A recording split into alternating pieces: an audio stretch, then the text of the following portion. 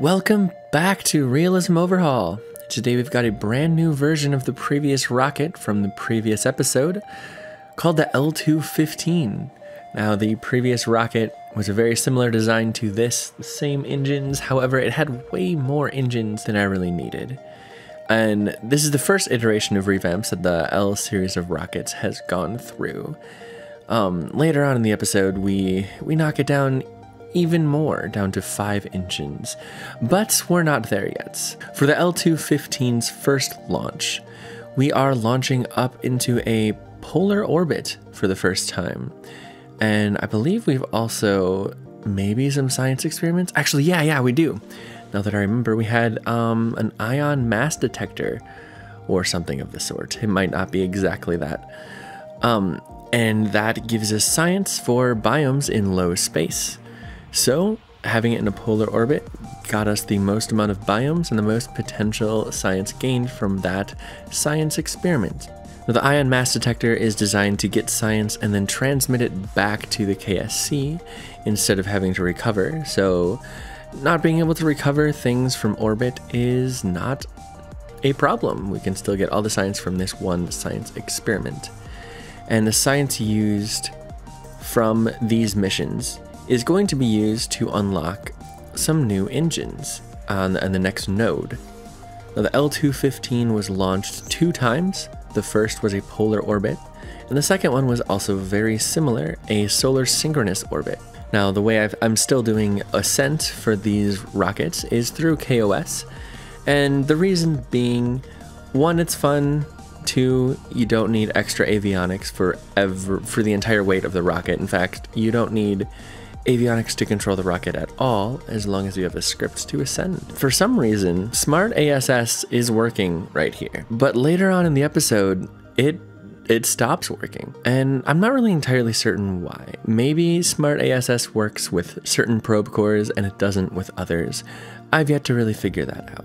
But as I was saying, script-wise, the difference between polar and solar synchronous is a difference of launching 8 degrees more. So for polar, I launched -2 degrees from north, and I went north with this launch. And for solar synchronous, I also went north, and it was -10 degrees from north that we launched at to get the correct inclination of close to 90 and a little bit over 95 degrees. So not only did these launches get us some much needed science, it also completed 2 contracts along the way, getting us some also much needed funds.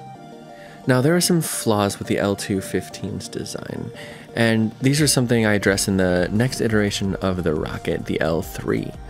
And some of those problems were, how many engines were needed? Well, needed isn't the right word, because it turns out I don't think we did need that many engines.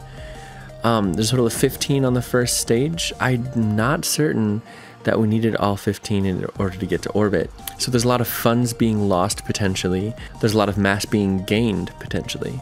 And these are all things that I've only noticed after the fact. After L3 was built, I noticed the flaws of the L215. Now, to be completely honest, I'm not sure I ever would have noticed the flaws of the L215 in a timely fashion if it weren't for 2 mods that were recommended to me by a few people on Discord. Those 2 mods being RO tanks and RO engines. And after installing them and just taking a look at them in the editor for a few minutes, I can honestly tell you that I was completely impressed. At the moment now, these 2 mods are a game changer for me. These 2 mods are staying on the install and are going to be used probably heavily throughout the remainder of this series. I can tell you a little bit about them, just a brief summary. RO Engines takes engines from so many different mods and just revamps them to look like their actual real counterparts in real life. And it also takes all the duplicates of rockets, gets rid of them, and just replaces it with one of them, of the very, very, very nice looking rocket engine. And I was very impressed with how they looked. RO tanks, on the other hand, I was even more impressed with. Now, I didn't realize, I was under the impression that there wasn't any other procedural tanks mods than procedural tanks. But RO Tanks is completely procedural as well, except for the fact that I think it's better. The only thing procedural tanks has on them right now is the fact that you can make squares and triangles. That's pretty much going to be the only reason I use procedural tanks from now on, is if I need to do that. But otherwise, RO Tanks pretty much aims to make a very modular and procedural, customizable tank with as much utility as possible into one part. And what I mean by this is in the editor, you can put a nose cone on it and it's still just one part. You can customize like the nose, if it angles up, if it angles down, if there's room for 5 engines at the bottom. Side boosters, a decoupler is just integrated into that single one part. You can adjust the size and the width and length just like procedural tanks, except it just looks so much better. And it's gonna cut down on my part counts. It's just gonna make the rockets look nicer, and I'm gonna be excited looking at them a little bit more than I am with procedural tanks. And to be honest, procedural tanks I think are still causing a little bit of a frame drop in the editor.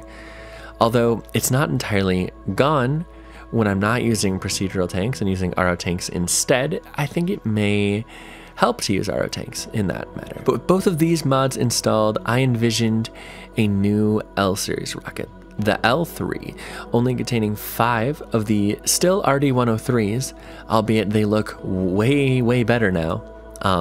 They definitely look like a very old inefficient engine, which they are an old inefficient engine.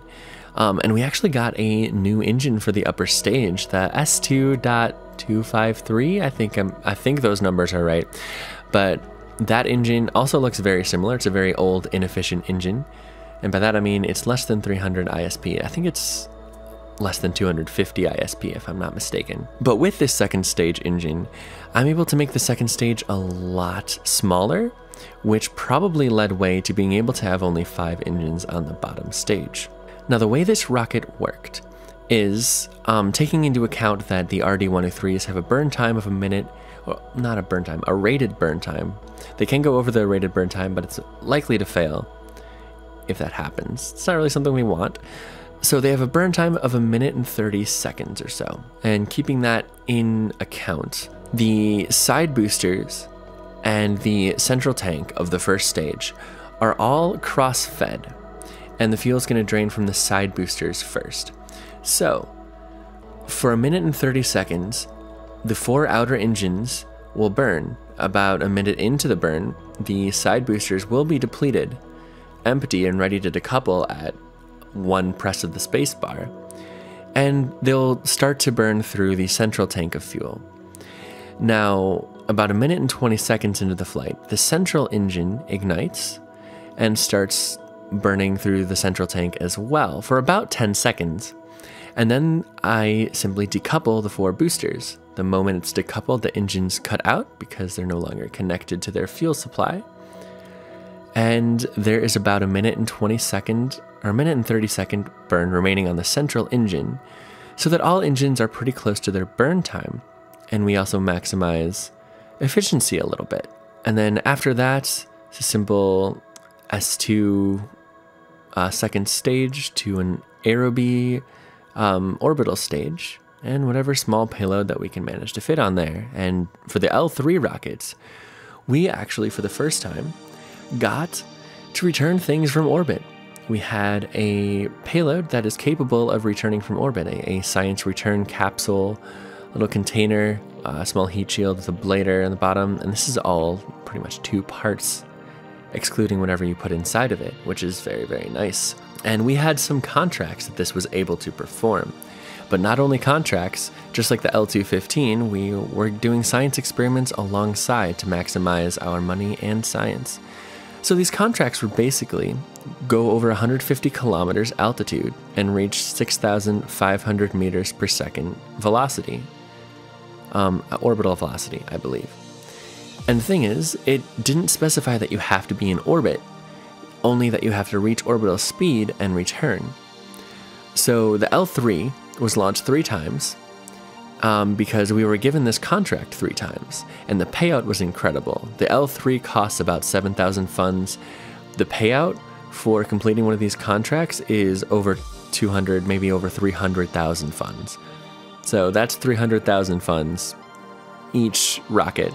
I was hoping that we would get more than just 3 contracts. However, it only gave us 3, probably because the balancing of that is I could have done that forever and gotten millions of funds, which is almost what I wanted to do, at least for a little while. But I'm happy with 3, and during those 3 rocket launches, I believe 2 of them got to orbit. One of them was suborbital, but it was fast enough to complete the contract. And each one of them had some biological science samples that was able to collect science in biomes and bring them back down to Earth safely.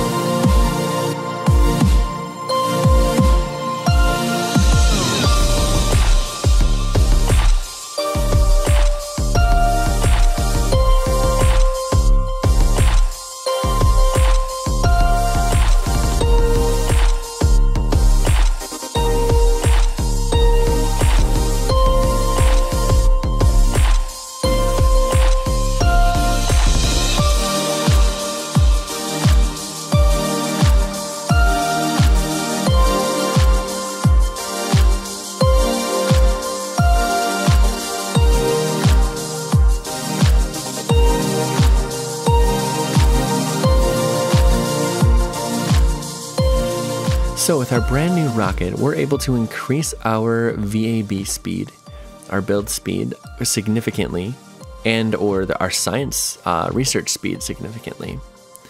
And with the science gained, we are now researching solar panels and then the Geiger-Muller counter.